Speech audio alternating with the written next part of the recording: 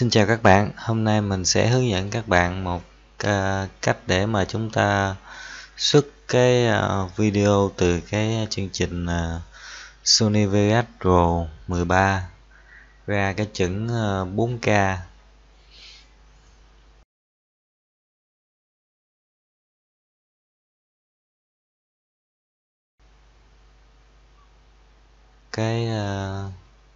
Khi mà chúng ta render ra thì chúng ta nó có cái chỗ cái phần nó có cái phần đó là cho chúng ta xuất ra 4K đây. Nhưng mà khi xuất ra bằng cái định dạng này á thì nó ra 4K, nhưng mà cái không hiểu sao mà khi mà mình cho cái tập tin đó nó phát á, thì nó bị khựng hình nó giật giật, nó không có trơn tru. Thì mình cũng có tìm hiểu một cái số hướng dẫn của các trang nước ngoài, thì mình thấy là xuất ra 4K mình phải chọn bằng cái Windows Media Audio, Windows Media Video version 11. Đó. Khi vào trong này á, thì nó cao nhất là nó chỉ cho chúng ta là HD thôi. Chúng ta có thể chỉnh sửa được. Thì hôm nay mình sẽ hướng dẫn các bạn, chúng ta sẽ chỉnh sửa cái đó để nó xuất ra cái chuẩn 4K mà chúng ta coi không bị khựng hình, hoặc là chúng ta có thể up lên mạng đúng định dạng.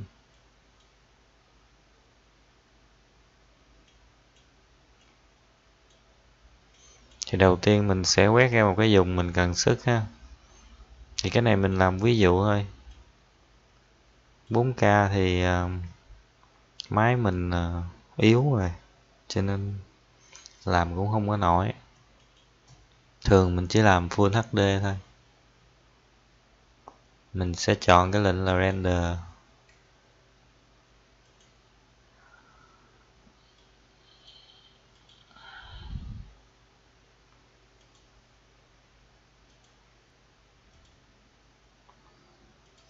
Rồi khi mình chọn cái lệnh này xong á, mình sẽ bỏ đánh dấu. Nếu mà chúng ta đánh dấu vô đây thì nó sẽ không có xuất hiện cái mục là template ha.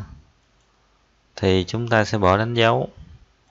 Chúng ta chọn cái này 8M và xuất ra cái chuẩn Full HD, và chúng ta chọn vào cái phần khúc thumb. Chúng ta sẽ qua cái mục là audio nè, video chứ. Chúng ta sẽ chọn là cái phần là cái phần MSI này, chúng ta sẽ chọn cái mục là khúc thumb, và chúng ta sẽ đánh, chẳng hạn chúng ta sẽ đánh cái định dạng, cái kích thước của cái khổ 4K. Ở đây là mình sẽ coi video của mình coi. Đây trên video á, chúng ta sẽ thấy cái định dạng của cái project là 3840 nhân cho 2160 ha.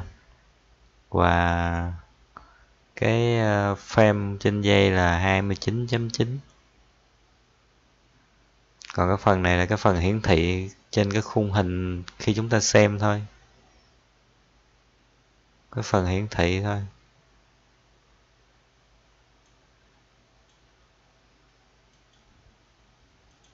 Rồi bây giờ chúng ta vô, chúng ta chọn lại ha.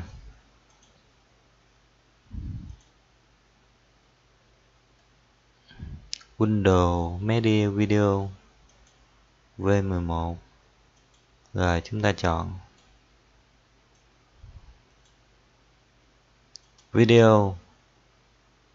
Đây mình sai, chúng ta chọn, tự chọn đó. Chúng ta phải đánh cái thông số này vô, là chiều ngang là 3840 nè, chiều dọc là 2160.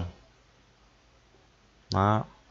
Nếu mà ở trên đây nó để là 60 thì chúng ta chọn là 60. Còn nó hiện số mấy thì chúng ta nên chọn số mấy. Rồi cái phần radio này thì để một thôi. Rồi sau đó thì chúng ta sẽ qua cái mục là Go chúng ta sẽ chọn cái video render là best luôn, tốt nhất luôn. Rồi chúng ta ok. Chúng ta nên lưu cái phần tên này lại, chẳng hạn như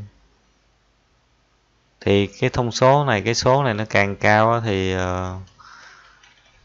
nó càng đẹp, nhưng mà đồng nghĩa với cái việc là máy chạy render rất là lâu, hoặc là cái file dung lượng rất là cao khi chúng ta xuất ra, rất là cao.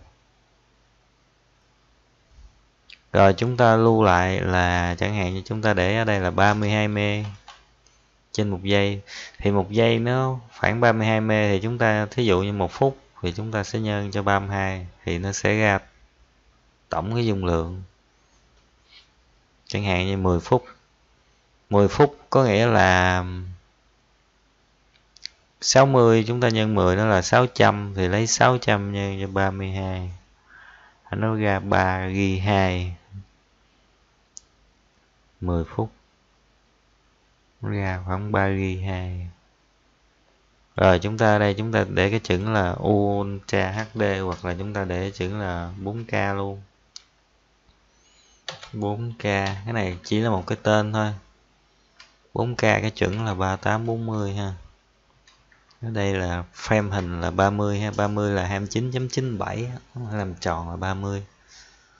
Rồi chúng ta để ở đây là chẳng hạn như là chúng ta thường xuất ra để mà up lên YouTube thì chúng ta để là YouTube.